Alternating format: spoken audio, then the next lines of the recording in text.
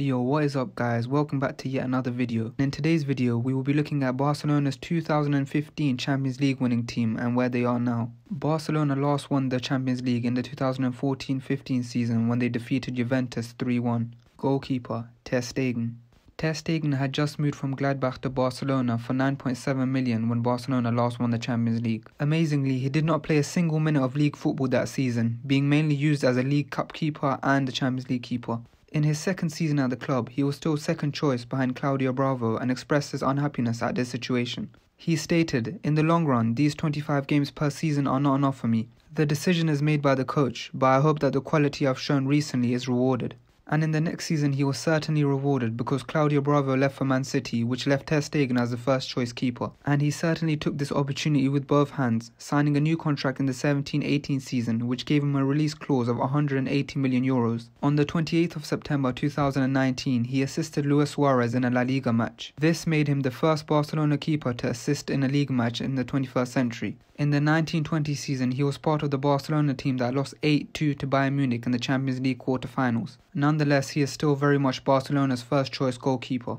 Right back, Dani Alves. It was Dani Alves' third Champions League title with Barcelona when they won it against Juventus in 2015. The 2015-16 season would be his final at Barcelona as he would join Juventus the following summer. Unfortunately, a few months into the season, on the 27th of November, he broke his leg and was out for several months. He eventually returned and played against Real Madrid in the 2015-16 Champions League final.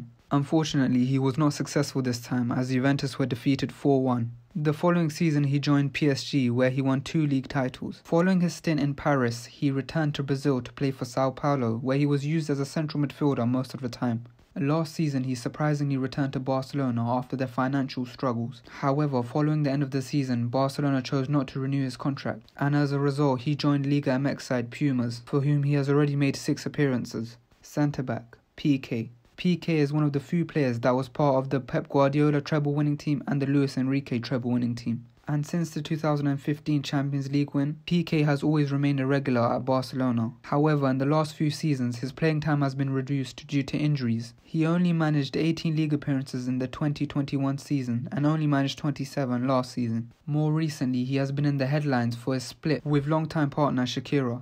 Centre-back, Mascherano. The 5'9" Argentinian centre-back, Javier Mascherano, scored his first and only goal for Barcelona on the 26th of April 2017. On the 23rd of January 2018, Barcelona announced that Mascherano would be leaving the club after 7.5 seasons. He then joined Chinese side Hebei China Fortune for a fee of 5.5 million euros. In his 2 years at the club, he was a first-team regular, making 53 appearances in all competitions. In November 2019, he returned to his native Argentina to play for Estudiantes, and after just making 10 appearances across 2 seasons, he retired.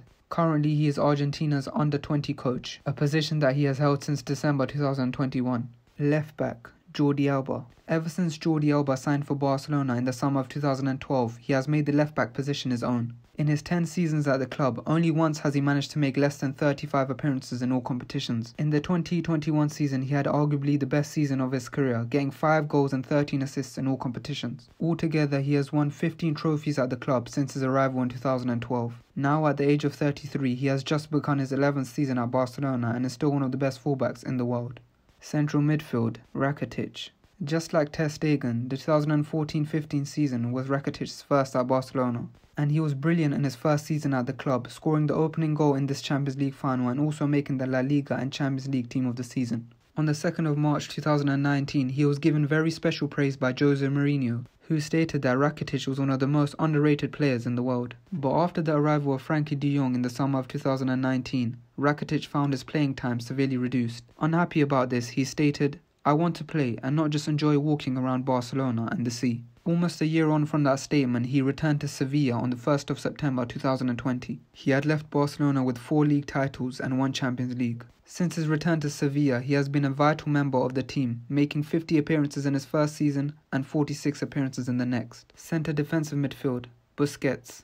When talking about one of the most underrated players in the world, there's few bigger names that spring to mind than Busquets. Since his breakout season in the 2008 and 2009 season, he has been a vital member of Barcelona's history and has 8 league titles and 3 Champions Leagues to his name. Amazingly, he has not made fewer than 40 appearances in all competitions since his debut in 2008. And whilst Barcelona have signed several midfielders over the years, including Pjanic, Arthur and De Jong, none have adequately been able to replace Busquets, who continues to be one of the first names on the team sheet. Last season, following the departure of Lionel Messi, he was announced as the club captain of Barcelona. Central midfield, Iniesta. One of the greatest Barcelona midfielders of all time, Iniesta was awarded the 2015 Champions League Final Man of the Match. On the 6th of October 2017, he was rewarded for his long-time services at Barcelona by being offered a lifetime contract. But less than a year after signing that contract, he left Barcelona for Japanese side Vissel Kobe. This brought his 16-year spell at Barcelona to an end. During his time at the club, he made 674 appearances for them, winning 9 La Liga titles and 4 Champions Leagues. So far, he has completed 5 seasons in the J1 League, being a first-team regular for his side. Right wing, Lionel Messi. Arguably the greatest player of all time, Lionel Messi requires no introduction. And in the 2014-15 season, he was at his devastating best. That season, he remarkably achieved 58 goals in all competitions, as well as 31 assists. This put him at a direct goal contribution of 89 in just 58 games. Then on the 11th of January 2016, he won his 5th Ballon d'Or. In the 18-19 season, he became the club's captain and won the La Liga in his first season as skipper. Shortly afterwards, he won his record-breaking 6th Ballon d'Or. In August 2021 was the first time Messi showed his desire to leave Barcelona. And surely enough, the 2021 season would be his final at Barcelona, as he would leave the club after a long transfer saga to sign for PSG. And it was obvious to see that Messi struggled in his new environment in his first season. He ended the league campaign with just 6 goals, something that has been unheard of Messi in the last 15 years or so. This was the first time he failed to reach double figures in league goals since the 2005 and 2006 season. However, in the new seasons, Messi is showing once again signs of going back to his absolute best. In just the first 3 league games of the season, he has 5 goal contributions. Striker, Luis Suarez. Just like Ter Stegen and Rakitic, Luis Suarez was on his first season at the club when Barcelona won the Champions League. He managed 16 goals and 16 assists in just 27 league games. The following season would end up being the best of his career. He managed an amazing 59 goals and 24 assists in all competitions as Barcelona won their 2nd consecutive league title. By his 100th Barcelona appearance, he had managed 88 goals and 43 assists, which was more than what Messi and Ronaldo got in their first 100 games in Spain. The 1920 season would end up being his final at Barcelona as they went trophyless. He left the club as their 3rd all-time top scorer with 198 goals in just 6 seasons at the club. Following his failed move to Juventus, where it was alleged that he cheated in his Italian citizenship test, he joined league rivals Atletico Madrid. And he only signed for just €9 million, which would turn out to be a bargain as he won the league title in his first season at the club, scoring 21 league goals. After having a not-so-successful 2nd season at the club, he returned to Uruguay this summer for boyhood club Nacional. So far, he has made 3 league appearances, scoring 1 goal. Left wing, Neymar.